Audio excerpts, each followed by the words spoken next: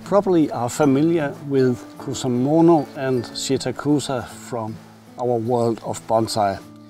Shitakusa is the accent plantings that are used, or companion plantings as someone prefers to call them, presented with a bonsai at a display to show the seasonal changes, to show the living place, living order of the bonsai. That can be small grasses, it can be flowering shrubs accompanying a deciduous bonsai, depending on the time of year and what you want to express. Then there is Kusamono, more shrubs planted together to express a piece of a field. It can be the bottom of a forest, something nearby a river, what you can imagine, what it presents, and this of course is very related to the seasonal changes. This Kusamono planting is displayed alone and can occasionally be used with the bonsai if it fits in. That's the freedom of the artistic expression. Then there is the term Saikei. Saikei is a landscape presentation, and that can be a tray with stones and trees where you look at a mountain, often a mountain at a distance where you can see how the trees are growing, very related to the old painting of Japan and China, where you see a simple landscape in a drawing. Then there is a modern thing, and that is Saika. Not Saikei, but Saika.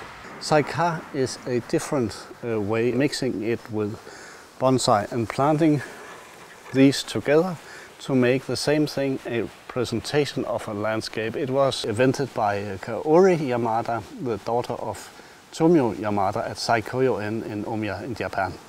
And I'm sure they did it for business purpose to reach out to younger customers, especially women who were not very interested in bonsai. And that was an easy way to get young girls and women adapted to the bonsai world. And of course, it's a kind of a business. The Saika is often a little bit, for my taste, decorative, probably offending someone, a little bit too girlish, with small stones and small trees and a few shrubs, too decorative, for my opinion. But why don't we take it into the world of bonsai with the aesthetics of the wabi-sabi?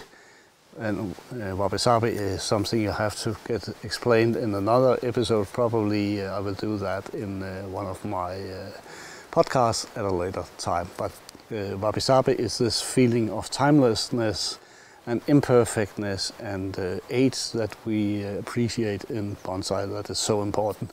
So if we can put that into the Saika landscape presentation, then we will have achieved something more aesthetically pleasing, I think. So this is what we're going to do today, and I'm going to use this pot from Thor Villa that it's a present from him, and I will use this, and it is a leaf-shaped pot.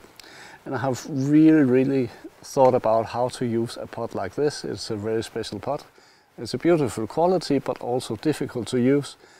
For a normal bonsai transplanting, of course for Kusamono it can be used, but I think exactly this piece is perfect to do a Saika with different plantings. And I will going to use some different plantings that I have prepared them a little, so they are easier to divide. And I have a Korean hornbeam that was a present from a friend, and it was the meaning it should be grown into a Shohin bonsai, but I think it might fit in even better in a Saika presentation, that it has to be cut a lot and it has to develop over a lot of years. But for the Saika presentation you can use a simple material. You don't need a huge trunk, you need some leaves and you need some flowering planting or something. You can think about it like Ikebana. You make a simple and elegant presentation of the time of the year, the season, and it is not meant to be something that is put in a bonsai display necessarily. It is something that is presented by itself. I'm doing this when it is a little bit shaded and a little bit cooler in the weather, because when we are transplanting at this time of the year, it is important that the roots are not drying out, so everything is watered up and ready to do this transplanting. And we will not do a lot of root cutting, we'll be careful, and then we'll make this nice little display. And I will start by preparing the pot with a net, a mesh, so we avoid the soil to go through here. And the soil I'm using is a mixture of akadama and pumice and lava, and I will blend that with the original soil from the plants. So we'll take a look at that, and I have prepared some mosses to cover up the soil surface afterwards. It was difficult to find mosses at this time of the year, everything is dried out, but I have just watered some up. And if you go in depth with the aesthetics and the Japanese approach to mosses and using them for ground cover, you are always covering the soil because it is looked upon as being dirty, and we don't want dirt in our, we want a clean surface and a more natural appearance. I have seen some shows lately from some exhibitions where it was small stones or akadama covering the soil surface, but if you take the tradition and the way of doing it, the Japanese way, or even the Chinese, I think, we are always covering with mosses, and if it should be optimal, you will use at least 2 or 3 different kinds of mosses to make a variation of the ground surface at the pot. The mesh is put at the bottom of the pot, covering the biggest hole, that is the drainage hole, so water can run out. Then I will fasten it with a piece of wire, and normally I will never reuse a piece of wire, but for this purpose I am just reusing a piece of wire that has been unwired at a branch, and normally I cut off the wires at a branch, but not this time because it was probably easier to remove it that way, but reusing them at another tree I will never do because they will lose the stability when they have been bent once. I put it down here, and at the bottom I just do like this and cut off what is too long. Then this is fastened securely and the net will not drop out. It sits tight. Then there are different holes where you can take wire through to fasten the plants. So I will do that. And here, and just bend it to the side so it's ready to use. I put a second piece of wire through to have enough to hold, and this is a slightly different color, doesn't matter. You just have to be able to hold the plants and the tree when it is put in the container. When we are adding a little soil to the bottom, I'm not caring about a special drainage layer because this will drain enough and there will be a lot of plants that will take up water, so adding an extra drainage layer is not necessary. The Korean hornbeam I will use is placed in a bonsai pot, and it was the purpose to grow it as a Shohin bonsai, but I will need a lot of time to thicken up this trunk, and simple trees like this, it can be a Japanese maple, also capable of being transplanted during the summer period. The same with the Korean hornbeam if you just take a little care. But let us detach the Korean hornbeam, and this will be the centerpiece of this Saika. And personally, I think there's a lot of seriousness in bonsai, and I love that. I love the aesthetics and the majesty of big trees, and this is a little bit more playful approach to bonsai, I think. And it has rooted very well. Have to take these pieces of wire, cut them, and then we can lift up the tree carefully. It has a nice root system. I will just take a little of the soil off so it can fit in the pot. I will leave the moss here, that will protect the rest of the roots. And then let's see how we can place this in the pot so it looks good. And I will take care of pruning some of this afterwards. I think this will be a good position. There's a scar at the backside, and therefore I am turning the tree so this is hidden, and just put a little wire up here to hold it in place for now, and then I will begin to place the different kinds of small plantings around this tree to support it. I have this grass type that has filled out the pot really well, very compact, and needed a transplanting and to be divided. Is this a time of the year to do this? Yes, with this type of plant it is. It can be transplanted almost all year round.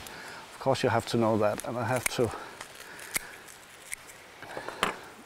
cut this to divide it, and then it can be used in smaller portions.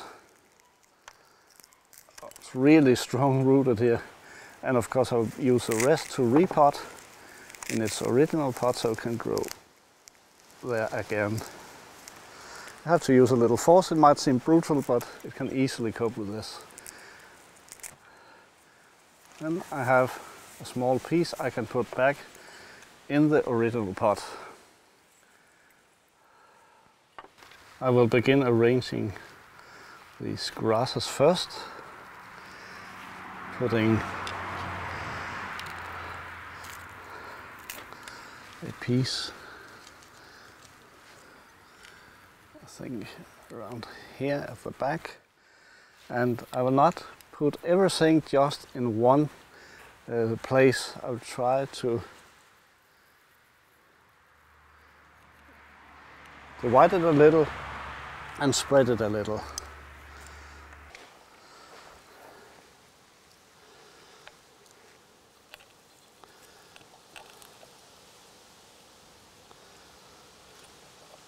And it is fine if it drops a little outside the pot, make it a little bit more lively. And I have a fern that I have prepared some weeks ago to be ready for this. I'll place this at the back here, mingling with the grass. Altaria with some flowers, and see if we can fit that in somewhere.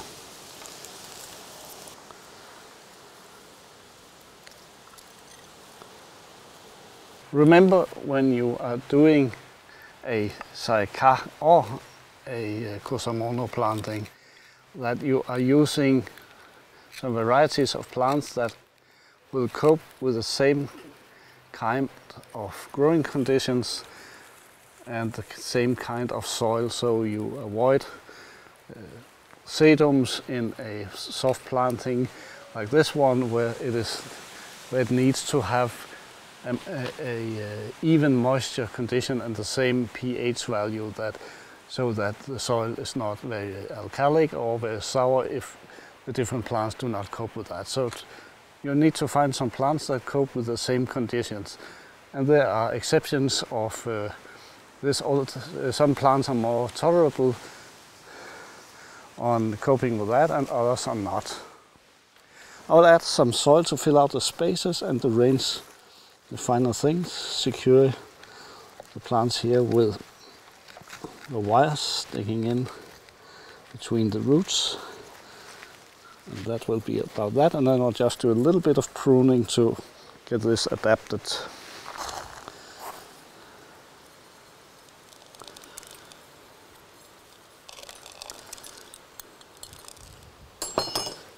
Just using my gin pliers. I could use a chopstick as well, but just gently pushing some soil in between the plantings, avoiding any air pockets that will dry out the roots. You can use a special designed shovel for this, or an ordinary garden shovel like I do here. Not everything has to be fancy to work. Adding a little extra grass here. This presentation can be a summer presentation, and it might well work well at other times of the year too. Especially in autumn, when the colors of the Korean hornbeam leaves change, and the berries will come at the accents here. Not longer an accent, but part of this planting. Now there's enough room for the plants to grow. We want to be sure everything is filled up here. And then I just knock with my fingers carefully at the pot to be sure that the soil will settle. It's time for the mosses. I have prepared some of those, and they will be used to cover up the soil so we have no open spaces with visible soil. We try to use different kinds of mosses to make it a little bit more interesting, covering the soil parts off that make a natural appearance of a field. And there are literally hundreds or thousands of different kinds of mosses. So if you take a walk in the forest or at a parking lot with cement tiles, you might be able, old cement tiles, you may be able to find some different types of mosses, pick them up and grow them in a tray. Mosses like this can tolerate drying out totally for weeks or months, and they will wake up as soon as they get a little water. These mosses I had at a roof, and they were completely dry half an hour ago. Then I watered them up, and now they're fresh and green. The mosses not only help, or not just added for aesthetical reason, but also to keep the humidity in this tray so the water doesn't evaporate that fast. Then I will give it a very good soak and place it in the shadow for the next days.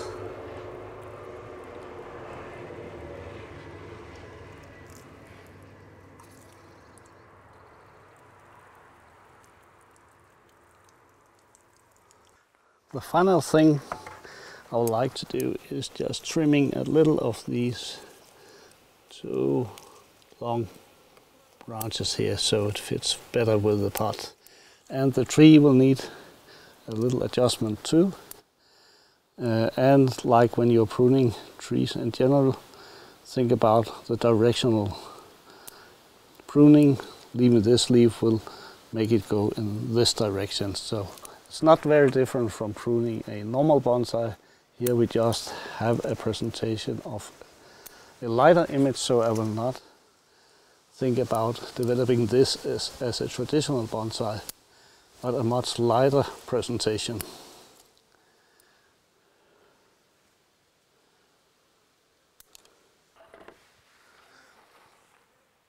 This is it. A nice little presentation, a Saika, a mixture between a Kusamono and a Saikei, a landscape planting.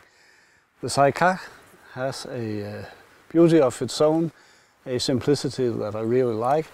A few corrections I will do with this in the future. I will turn this top branch a little to the front so it will have a better direction towards the viewer. But for now, I will not touch it anymore. I have just replanted it. I will just let it rest, giving it a lot of water, put it in the shade. What I really like about a presentation like this is it is a little bit more playful than the seriousness we always have surrounded us with when we're doing bonsai. Bonsai is serious, but it also has to be fun. I think these Saika plantings is really funny, and when we are keeping it natural, and that's the most important point I think, without artificial stones put inside, not being too decorative, but more keeping this simplicity and beauty and timelessness in mind, then I think it's really nice adding to the art form bonsai. I will put this in my living room to enjoy it for the rest of the day, and then it will come back out in the shade and in the humidity from the air that it will like. It could be put in, I think, a tokonoma display with a scroll, adding a little seasonal touch for the future season, or it can be used as a decorative element in your living room, having a little bit more fun and relaxation with bonsai. Thank you for watching this episode.